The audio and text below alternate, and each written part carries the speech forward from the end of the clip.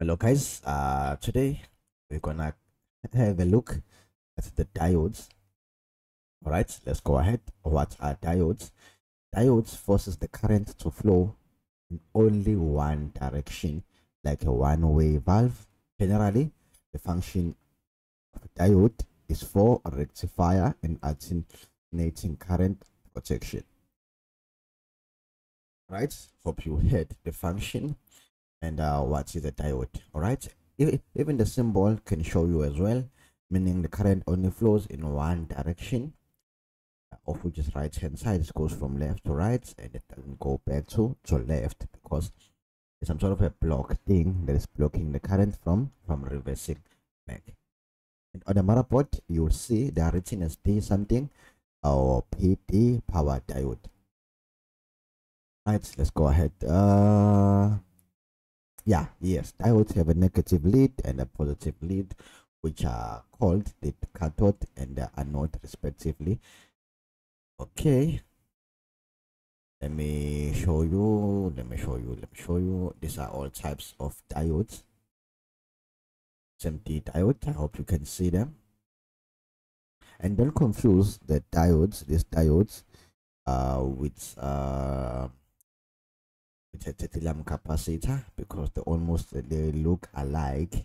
Even this one, don't confuse them with some transistors, because again they look alike. Right, these are the three-leg diode. Normally the three-leg diode are called dually diode or two-in-one diode. All right, meaning there would be one power going this side and another power coming in this side. All right, and then this is the output. One pin is output, inputs are this one, and one pin is output. On the output it can reverse and reverse back on those two pins. So when you are checking this, you should check if this and this are touching. They shouldn't touch actually, if I'm not mistaken. Yes, there shouldn't be any continuity from this to this, because they're coming from different power supply. There shouldn't be any continuity. And again, when you check this to this, there shouldn't be any continuity at all. Instead, you'll have some reading. And when you reverse the probe, there shouldn't be any reading at all. Zener diode. This is the Zener diode.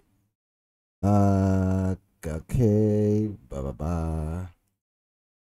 the Zener diode is there to do what? To stabilize the voltage. Let's move on. The LED diode. The LEDs on your laptop, they are diode. All right. They are diode. Light up to give you power. These are all the type of diode. How to test them? It's easy. How to test the diode? It's easy. You put one probe here and another probe there. First of all, there shouldn't be any continuity at all. This is how they are doing it. There shouldn't be any continuity at all. And once you are done, you reverse the probe. When you reverse the probe, still there shouldn't be any continuity at all, but you should get what? The readings. That's all. When you reverse them another way, there shouldn't be any reading and there shouldn't be any continuity. And when you reverse, there should be no continuity, but there should be what? A reading, depending on the value of a diode that you are testing. And with and how to test the light emitting diode, the LEDs, the one that lights up, it's easy. When you reverse, there shouldn't be any continuity, and again there shouldn't be any reading, and it shouldn't light up. When you reverse the probe, it should light up, and there shouldn't be any continuity. You'll see the diode will light up depending on voltage. Okay, now let's move on. Let's talk about the inductors.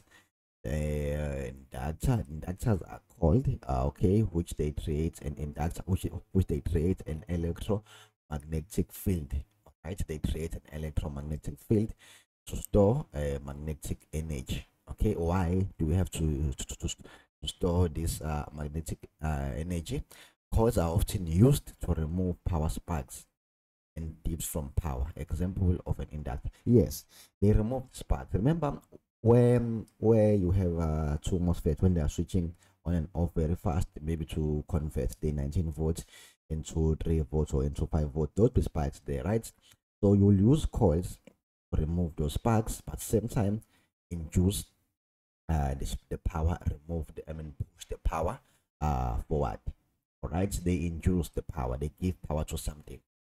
These are all the types of coils, power of inductors. And this is the sign of a coil. On the motherboard, it's gonna be like L something on the motherboard. Okay, in inductor function in the laptop motherboard, it's used to switching circuits. Basically, in a circuit, switching inductor and the capacitor function is same. To save current when when switch is connected and released, when the charger, when the switch is released.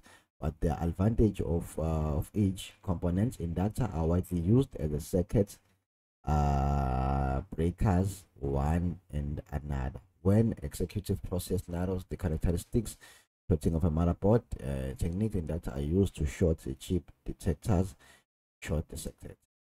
Right, I hope you heard the function. How to test an inductor? It's easy. You put one probe on another side, then one probe on to another side. They should be what? They should be a continuity, because it allows power to pass through. The bars should make sound. All right. Anyway, I don't want to cover more stuff. Okay, and one more thing with an inductor, it's very rare to find a dead inductor. It's like, I won't lie to you. Ever since I've repaired the motherboard, I've never found a bad inductor where maybe it's broken. No, I've never found any broken inductor, and I don't think we'll ever find one. It's very, very, very hard. It's rare to find any broken inductors. All right, all right. This is a sign. These are types. These are all the types, and this is the sign. And L is a rolled wire. You can see an inductor. Yes. Anyway, I want to stop here. But anyway, I want to go through into transistors. But transistors are switches. As you can see, the guy pressing the button there. It's just a switch. Did they allow power to pass or not? Pass or not? Pass or not?